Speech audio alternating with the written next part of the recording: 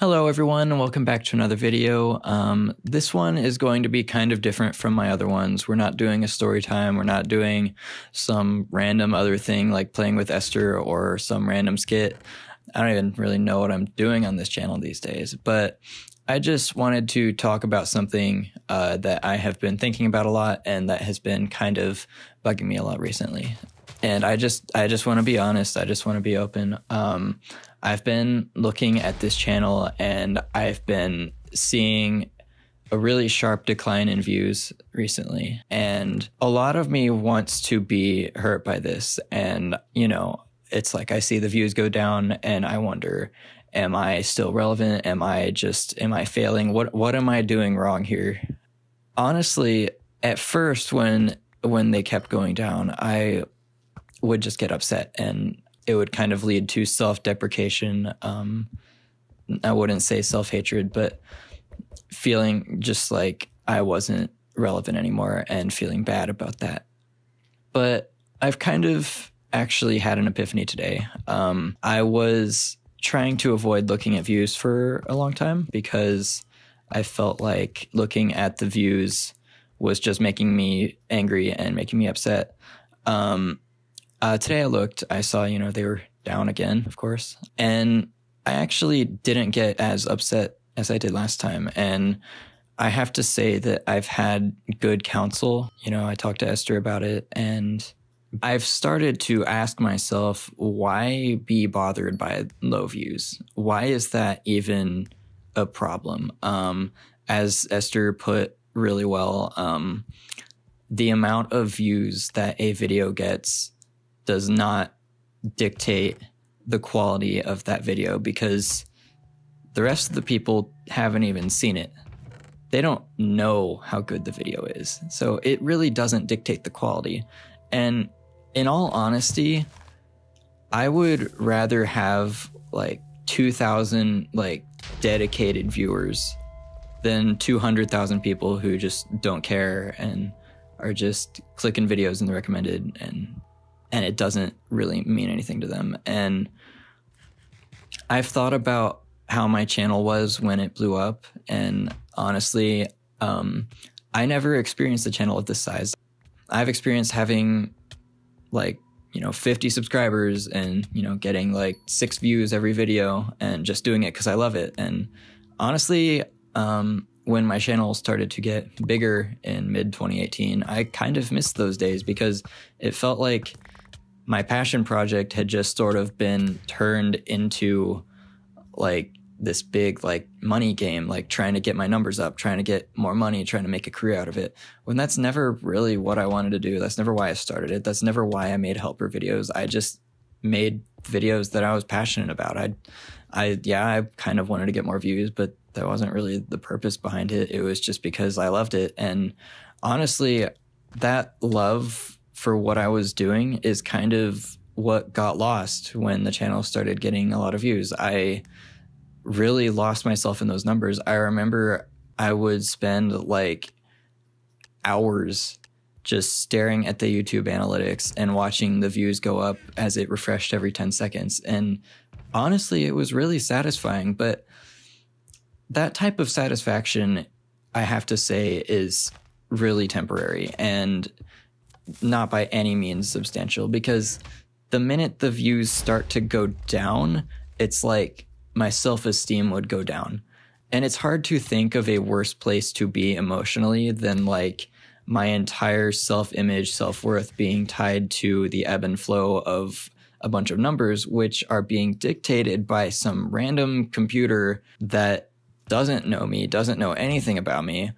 It's just crunching a bunch of numbers and has decided that it likes my content. And now, looking back on it, I can say I wasted a lot of mental and emotional energy just wishing to get those views back and wishing to become relevant again or whatever. Looking back on it now, I don't understand why I suddenly cared what some random computer thought about my videos when I'd been doing just fine, just chugging along, making the videos that I loved for years before that. And I didn't care. It's just getting that many views is what made me care. And sometimes like I wish that that had never happened because without getting a taste of like that temporary quick satisfaction that getting a bunch of views was giving me, like I never would have experienced that. I never would have wanted more of that.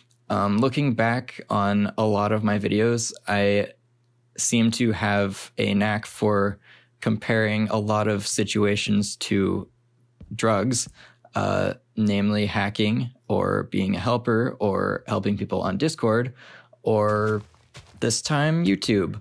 And I've said this about so many things, but YouTube analytics are addicting. And if I'm not careful, it will steal all of the enjoyment from making videos and literally leave me with nothing but like a quick satisfaction from just seeing the numbers go up once. And honestly, the thing about numbers is that when they go up, it's never enough. There's an infinite amount of numbers. And literally, like with the patterns that I've seen, like I know that even if I was like the most viewed YouTuber in the entire world, that wouldn't be enough because you can always do better. It can always be higher. There's no satisfaction in that. There really isn't. And really, like, I've been blessed with what I have. I'm very blessed to have the viewer base that I have. I'm very, in fact, honored and flattered that people are watching this and are, you know, actually just sitting through 10 minutes of me talking about numbers on the internet. I think that's really flattering. And I just have to say that looking back on it, I'm just grateful for what I have now. I went into YouTube just because I loved it. I didn't really expect to get anything from it. And I've already achieved more than my wildest dreams. And anything more than that is just an additional blessing. So I just wanted to thank all of you for sticking around. Thank you for not just watching me because of the blue name or because I used to have a blue name. Your comments make me feel really appreciated and just welcomed and like I am doing something that matters. Now, in the past, I've seen my views go down and that's made me want to quit. And I really don't want to do that this time. This is literally my most heavy semester of all college. It's my last semester.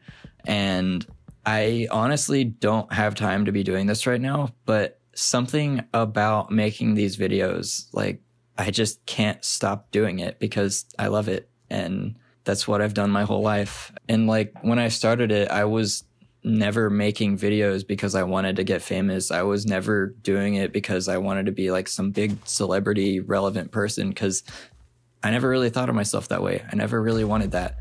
It's just that when I got it, that's what I wanted more of. And I have to admit that I lost sight of what really mattered. And I don't know if it was noticeable, but I just wanted to apologize for that and just say thank you once again. Normally I take like 2 hours editing these commentaries. I've been sitting here for like 20 minutes now. I don't think that I'll have to cut very much out of this because I've actually been able to just keep talking for this whole time.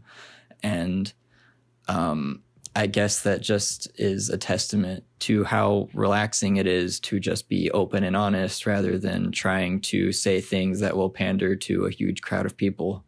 Honestly, right now, I'm glad that I don't have as many views as I used to. It's a lot less stressful. I don't feel like I have to impress a bunch of people. I can just go back to doing what I love. And the videos that I love are still getting a decent amount of views. It's still interesting for some people. So I've been rambling for a while. If you watched this far, thank you very much. I obviously am doing something right. So thank you all so much for watching, and don't forget, follow your dreams.